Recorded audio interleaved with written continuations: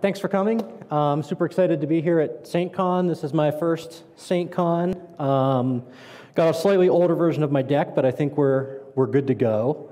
So does anybody here know what the average tenure of a CISO is today? Like Less than a year? That's a good guess. Anybody else? 18 to 24 months. Anybody else? Any other numbers you want to throw out there? 3 years? Yeah.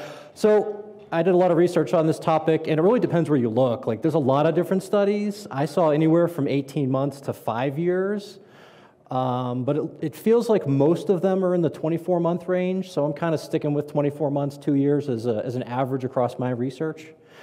So a little bit about me, and there's a couple of the studies that I looked at on the bottom if you want to look at them for a reference. This ESI Thought Lab one and this Heidrick and Struggles, I don't know how to pronounce that, Global CISO Survey.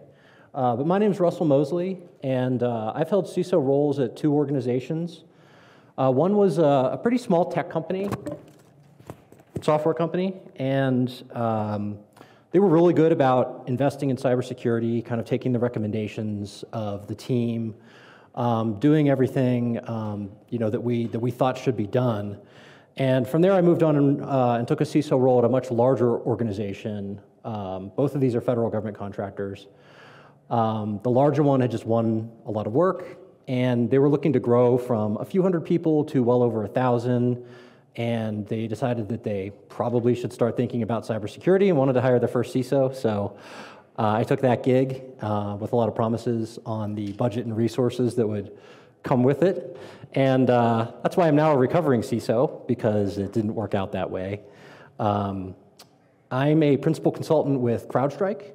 I don't work on the product side. I work in services on a team called Strategic Advisory. So in Strategic Advisory at CrowdStrike, we perform security assessments, and we perform or externally facilitate tabletop exercises. So basically practicing your incident response process. And I really, really love doing that. I've been on that team for a little over a year. I run one of the tabletop teams at CrowdStrike, so that's what I get to do every day. Tomorrow, I'm running a tabletop for a very large international law firm. Next week, I'm running one for one of the big 4 airlines. It's a lot of fun. And if anyone's interested in learning more about CrowdStrike, the work we do, we're also recruiting heavily, and I'd love to talk to you about opportunities there. Third, I'm a conference organizer. So I'm on the board of directors for B-Sides Charm, and that's linked there on my Twitter. Back in Baltimore, I'm from Maryland. And I'm also a director with the Blue Team Village at DEF CON, which if you haven't been to DEF CON, along with the massive main con, there are all these villages that focus on different areas, and there's like 20 of them. And the Blue Team Village is one of the first villages to focus really on enterprise cybersecurity. And so I got involved with that a few years ago and helped run that event as well. I also volunteer at a number of conferences every year. There's several B-Sides back in the DC area, so I help with all of those. And I was just at GrrCon 2 weeks ago, and I've already seen a few people that I got to see there. I was doing his job on one of the tracks at GrrCon, setting up the speakers, trying to help when their tech didn't work when they were giving presentations. So really enjoy being at conferences and would love to get to know more of you. So why am I giving this talk? Well, as I kind of just described, I've been a CISO with a pretty supportive organization for cybersecurity, great environment to learn a lot and come up in. I've also been a CISO with a not so supportive organization, and now I'm a consultant to CISOs. And a funny thing happened the first 6 months at CrowdStrike into being a consultant, and that was that almost every client I had either had a new CISO, they had a CISO vacancy, or they had a CISO on the way out. It was pretty stunning to see. I mean, I had read articles about the short tenure of CISOs, and as soon as I got into consulting, I immediately saw this, but I also saw the impact that it had on organizations with this turnover. So let's start at the beginning. What's a CISO? This is a Chief Information Security Officer, supposedly the person that has overall responsibility for cybersecurity at an organization. But if you ask around in the practitioner community or look on InfoSec Twitter, you'll see that the more common description of the CISO role is that of scapegoat. And I have kind of some tweets up here. I don't know if you can read all of them back there in the back of the room. But the perception here is that CISOs are frequently used as scapegoats when there's a security breach, and they are fired for it as a result. Now, something that I've more personally observed and felt as a CISO was that I was there really, simply to check a box, right? We have a CISO, so cybersecurity is good, we're covered now, right? Was kind of what I felt, and I've observed with a lot of other organizations that I've helped in my role at CrowdStrike. I particularly like this tweet on the bottom right from Rich Mogul, where he says, job number 1 for CISOs is to be fired after a security incident. Job number 2 is signing audit paperwork. And somewhere down the stack, they do security stuff, maybe, if they're lucky. And I think that rings true in my experience as well. So you've probably seen the cybersecurity product like mind map of all the different products. There's also ones for like all the different fields that you can use to show people just like how broad the field is. Here's one that I found for CISO responsibilities. And just in the center there, you have building relationships, leading change, managing finance, managing supply chain, core behaviors, and leading people. And none of that is cybersecurity work, right? It's all management functions. Then you get out to the perimeter, and you have management or oversight of security operations, governance, risk, compliance, lots more. But I think that's okay. It's the job. CISOs should be prepared for this. So I'm not saying that this is an issue, it's just part of the equation to consider here. In my observation, the biggest issue is really unrealistic expectations of a cybersecurity program, especially at all of the 99% of organizations that are not large enterprise. Everybody else seems to have unrealistic expectations of what cybersecurity can do with limited resources, with a very small team. So here's a meme that I think is pretty accurate for reflecting that, right? There's your perceived security plan, and then there's the budget, and then, of course, the expected ROI at the bottom. I like this one for smaller organizations. Like I said, you hired your CISO, so you're good, right? Well, if your budget looks like that, you definitely don't have the tools for the job. Then there's the fact that CISOs aren't really chief of anything.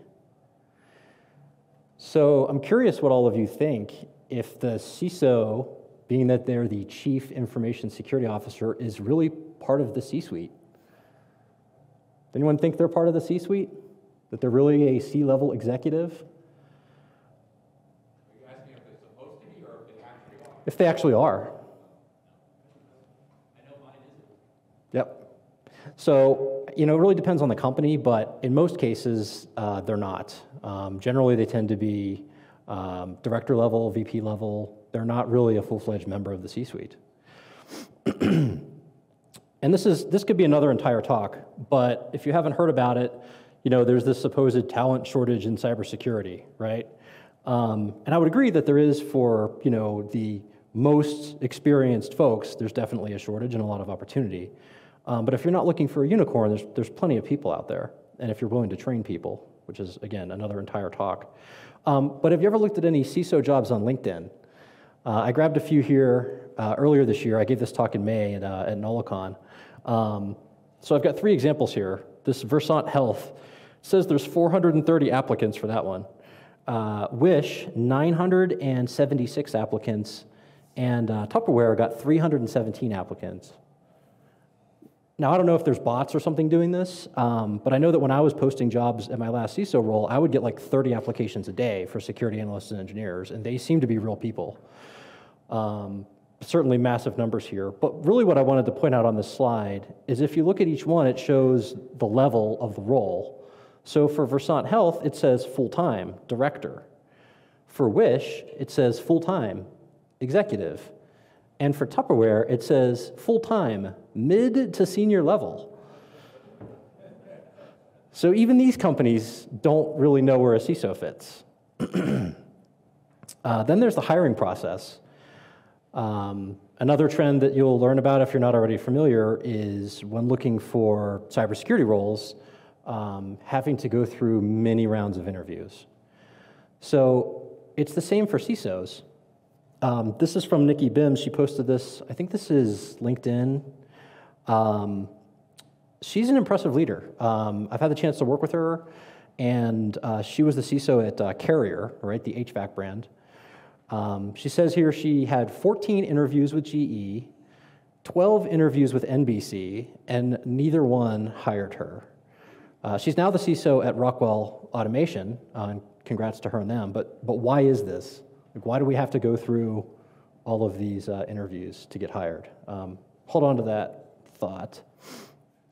I think this is a really important part of the equation is reporting structure. So if you're a CISO and you report to the CIO, your budget is essentially a line item in the IT budget. And it's a really common reporting structure, especially at less mature organizations in terms of their cybersecurity program. But now you're in a situation where confidentiality is really competing with availability for dollars. And I think that CISOs really should be seen as there to protect the company's assets. In my opinion, they really shouldn't even report to the CEO because in this country, the job of the CEO is really to increase value for the organization. It's not to protect assets, I would say, as a generalization. And that CISOs rather should report to the CFO or the board or a risk officer if you have that, based on the role and what they should be doing for these organizations. The government is actually taking notice. There was an SEC ruling, actually I think it was a proposal for new rules that would require publicly held companies to have board directors with cybersecurity expertise. Now, I don't know if that will have any teeth, and you have to define expertise, right? But hopefully, the government will, as a result of all the breaches that we see happening all the time, help companies see the importance for cybersecurity expertise. But the reality is that CISOs are being used as scapegoats and as checkboxes for compliance. And they tend to be chiefs in name only. And usually they don't have sufficient resources to do their jobs. Take a look at this budget I have circled here for a 1,200-person company, and they have one person listed for security. And this tweet from GuidePoint Security, where companies are saying that cyber insurance is the first line of defense. I actually performed an assessment for a company this year that didn't have anyone dedicated to cybersecurity, and that was one of our recommendations, that they build out a team and start with somebody at least the director level. And this is a company with an $800 million a year budget with nobody dedicated to cybersecurity. It's kind of been surprising to me as a consultant, the maturity overall out there, because I've had the opportunity to see some companies that do have really mature programs, but the majority, in my experience, really don't, really have a lot of work to do. And so this is the result. The CISOs are leaving. The average tenure is around 2 years. Coalfire even has a blog here on what to do when you are expecting your CISO to leave. And you gotta love seeing things like the Life After CISO podcast. There's one article there in the back, it's above the Coalfire one, and it says that at the time, 24% of Fortune 500 CISOs were on the job for a year. And I think that was from 2020, and that largely matches my consulting experience. So it's obvious to me why CISOs are leaving, and there's a lot of ways you could sum it up, but I think that, in general, it's a lack of support, it's burnout. They have accountability for cybersecurity breaches without much ownership, and you're generally seen as a junior exec and a scapegoat. And I like this quote here: eventually you get tired of trying to convince people of all the reasons why they should listen to you, and you rage quit. So what can we do? And I want to talk about we, as in us, cybersecurity practitioners, and then also talk about businesses and what can they do to improve this situation. So I see and hear and have said a lot of things like this many times. It's kind of never ending. You know, they won't get you what you need, and then they blame you. All the execs have admin rights. I had to explain to my CIO that Macs do get viruses, and I think that was like in 2016. And of course, we have cyber insurance. You know, why do we need that? We have cyber insurance. Well, really, have you ever thought that it might be us, or we might be a part of the problem? Yes, I have a hard time seeing with the lights. You forgot one. What's that? We're compliant. We're compliant, yes. The box is checked. If you put yourself in the shoes of the CIO or the CEO of the board, you know, they ask us to give them a presentation, what we're going to spend our money on, what the results are, and a common question is like, well, if we do all this, are we secure, right? Can we be secure? And what do we tell them? We tell them, no, you can never be fully secure, right? Like, you can spend all this money, but if there's a dedicated threat actor, they're still going to get in, no matter how much money we spend. So we tell them they can't be secure, and then we're surprised and we get upset when they would prefer to buy insurance rather than spending money on proactive cybersecurity. So I'd like you to kind of put yourself in, you know, from the lens of the CIO, the CEO, other business leaders, and think about it, try to think about it from their perspective a little bit. So malware Jake Williams, he gave a talk last year at Blue Team Con. I was there and sat in his talk and took a lot of notes, and it was kind of the inspiration for me doing this. His talk was called Stop Talking Nerdy to Me, Translating the Value Proposition of the Blue Team to the C-Suite. And if you go look on YouTube, you can find it. I think he gave it at a few different events, and at least one of them recorded it. And I think that he's really right, and the talk is excellent. You know, the point here, I think, is that we as cybersecurity professionals fail at communicating to business leaders. And I like this visual here. You know, we show up with massive amounts of information, you know, jargon, lists of technical arguments to explain things, which really is a waste of time to these business leaders because they don't understand it the way we communicate. So we need to think about and learn to communicate in ways that business leaders will understand. In Jake's tweet, if you can't read it, what he's saying is, if you want to turbocharge your InfoSec career, head over to the Harvard MBA reading list. Pick a book on business case studies and start using those to analyze, I can't pronounce that, InfoSec issues to the BU leadership. Their analogies won't be perfect, but they didn't understand you at all before. And I think it's really a great suggestion, the Harvard MBA reading list, if you have a chance, even to read just a few of those books, especially if you have interest in cybersecurity leadership role at some point in your career, it will really be helpful. So someone I used to work with, he liked to say to me, stop admiring the problem. When I was giving him all the reasons why we should do something differently or, you know, invest in something new.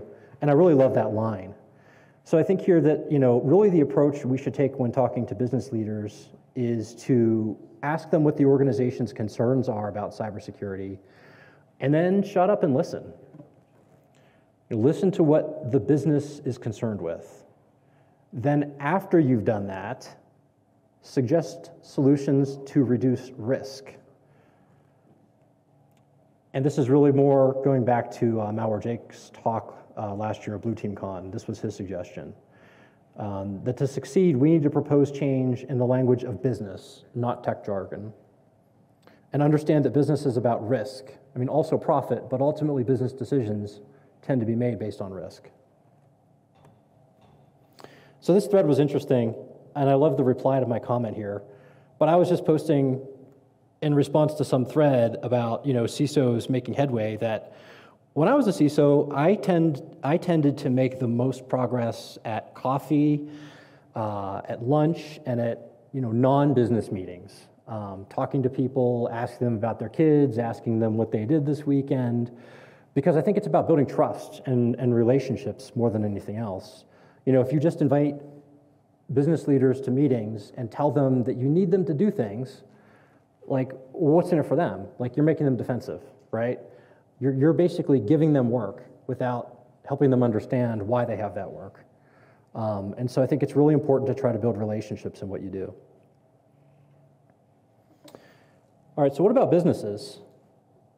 I think it boils down to one word, that they really need to invest in cybersecurity.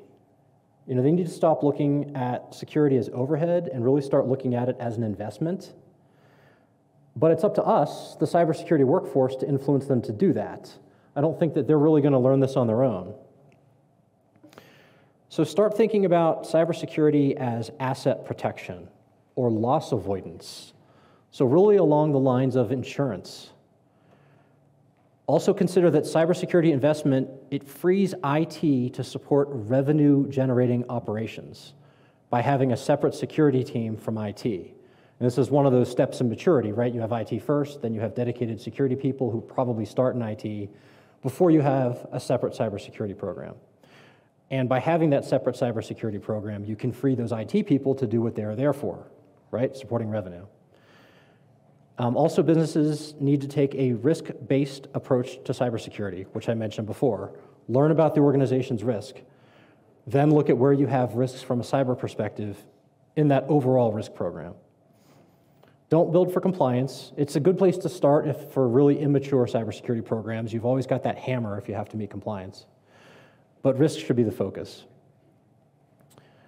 And I also think that this is really important to treat staff as investments. Give them what they need, tools, training, time off, raises to stay current with market value, which seems to be very rare. You know, in most cases, people have to change jobs to move up and to really be compensated the way that they should be.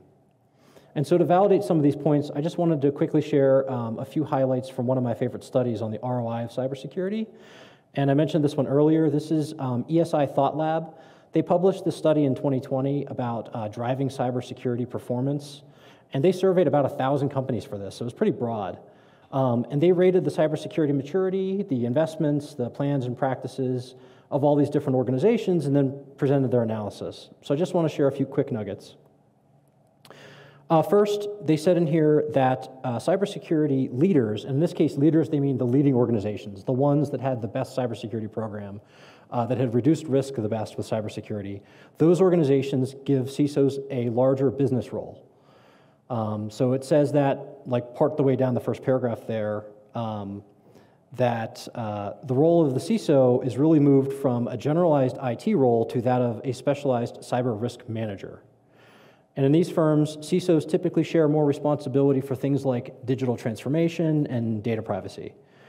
They also tend to be involved in more diverse business areas like operational resiliency, product development, supply chain management, and even geopolitical risk management for larger organizations.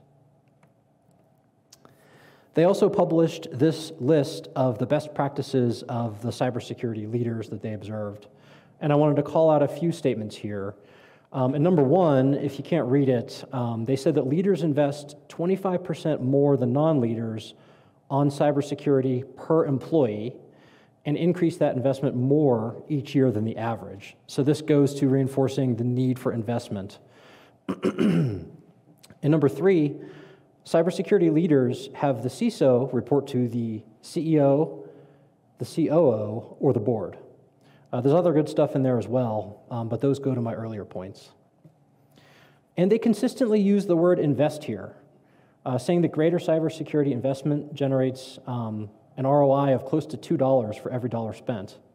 Now, of course, you have to consider who are the people who paid for the study, and there are a lot of cybersecurity companies in there. Just wanted to point that out.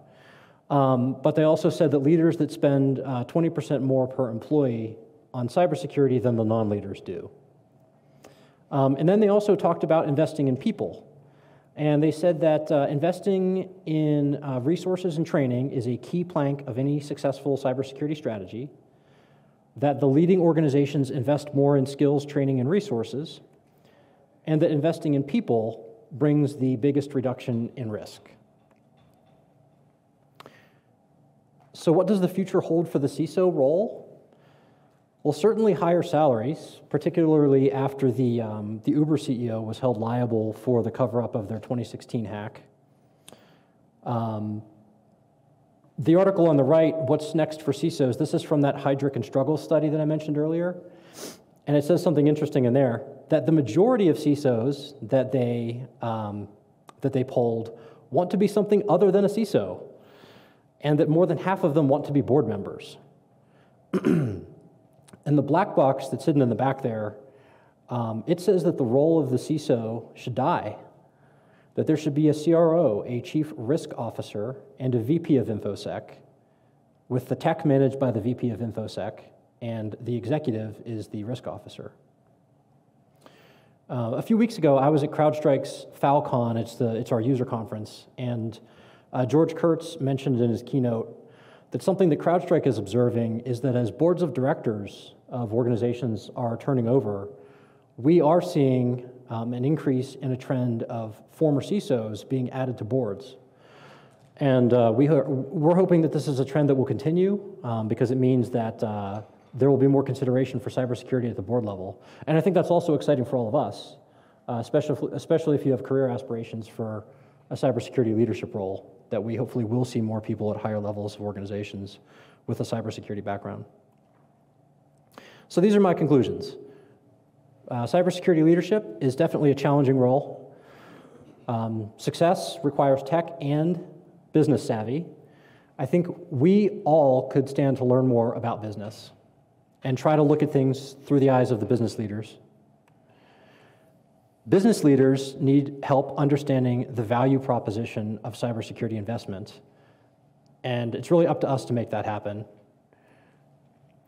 And businesses should also invest more in people, training, and stop only hiring the unicorns. And my closing thought is this: never take a CISO role without a guaranteed exit package. Thank you.